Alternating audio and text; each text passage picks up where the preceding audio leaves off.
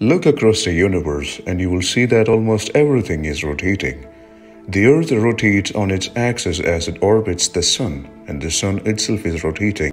As you can probably guess, we even have a galaxy rotation with our Milky Way galaxy. Today we will discuss with you on the topic, why do galaxies rotate? Welcome back to Signature's Life, and you're watching Signature's Science.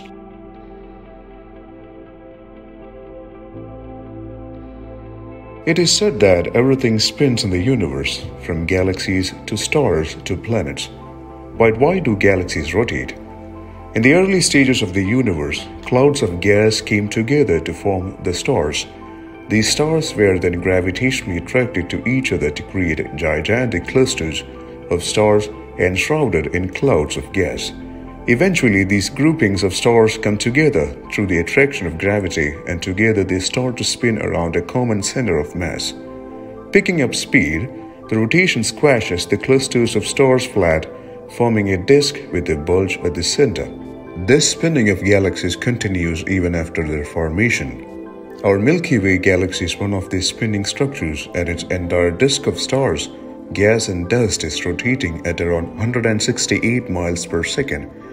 Due to our galaxy's rotation, our solar system appears to orbit the galaxy every 225 million years. The last time we were in the same place in our orbit, dinosaurs were just starting to appear on the Earth.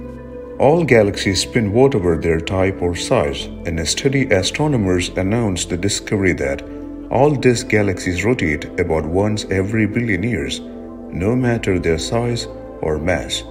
Our galaxy is rotating incredibly slowly. However, it takes the Sun 220 million years to complete a single orbit around the galaxy. In the 4.6 billion years that the Sun and planets have been here, they have only rotated around the center of the galaxy about 20 times.